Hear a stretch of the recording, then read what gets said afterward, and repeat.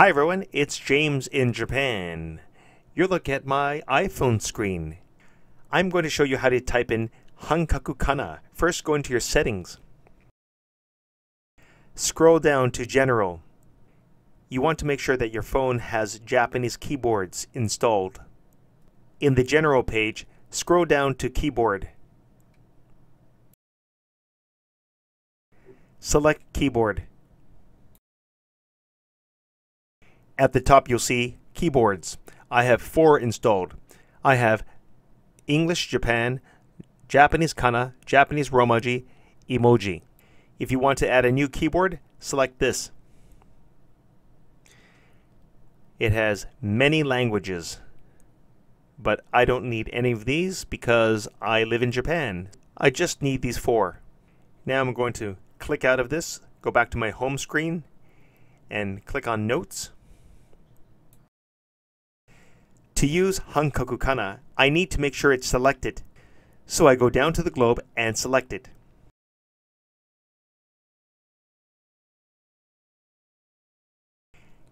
As you can see, there are 4 keyboard settings: English Japan, Nihongo Kana, Nihongo Romaji, Emoji. I'm set to English Japan, but I want Nihongo Kana. So that is what I'm going to select.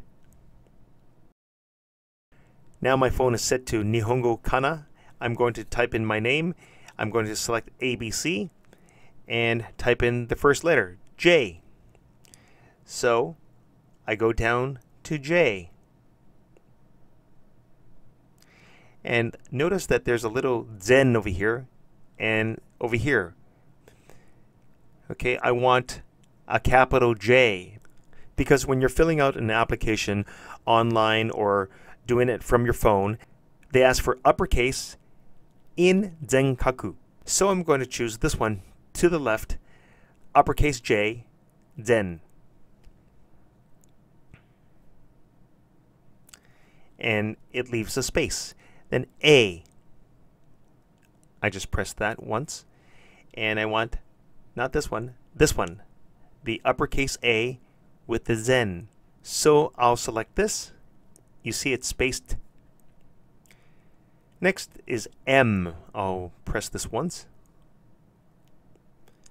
And there it is to the left. Uppercase M with zen.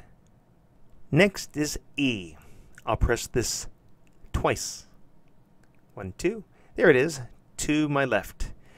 Uppercase E with zen. I'll select this. Next is S. I'll press this button 4 times. 1, 2, 3, 4. There it is. Uppercase S with zen. Perfect. Even though my name is an alphabet, it's still set to Nihongo Kana. You can tell by the spacing. If you have a Japanese name, then you'll be typing it in Japanese. Kana. And that's how to do it. Thank you for watching.